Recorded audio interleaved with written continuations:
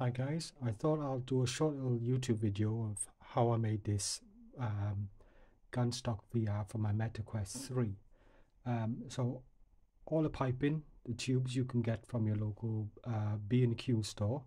So what I purchased is under the, I've covered it now with some tape. It's a T shape, so it's one, two, one going here, three, which are all 40 millimeter diameters.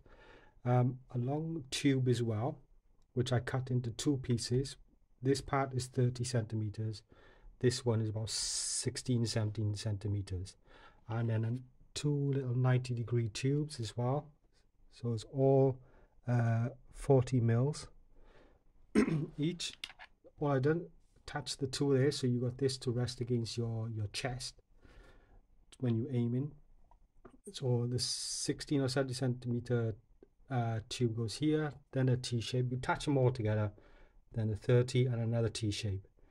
And what I did then, and also a strap which I purchased just off eBay, but you can get them in B&Q. And I just pushed it through the tube here. I had to cut it because of this bit here, but I stitched it back. So but you can get one of these straps from B&Q if you want. As for the magnetic pipe thing here, and magnetic triggers, well, holders for your Quest, you can see there they're magnetic. So what you could do then is just clip them on there, and the other one will go on here. So obviously this one you'll hold, and this one you could just click off, do your reloads, clip it straight back on. Take some practice, but you'll get there.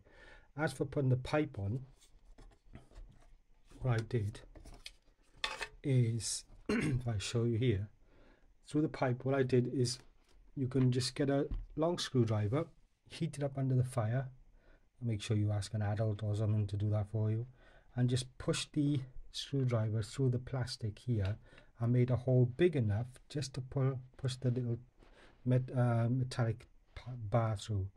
So one on that end, one through there, just push it through, and that's it, and it fits perfectly then, because obviously some of the tube will go under there.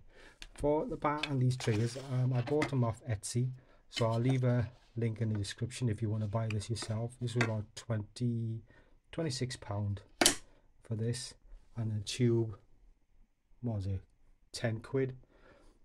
And then you just put it all together like this. I'm starting to put some tape around it now to make it like all black. Still got this bits to do, but it is really good. It works very well on first person shooters, on VR, Pavlov and constructors or something like that, breaches. So it takes some practice, but is a lot better now anyway. So if you want to make one, that's how you do it, like this. All right, thanks for watching. See you next time.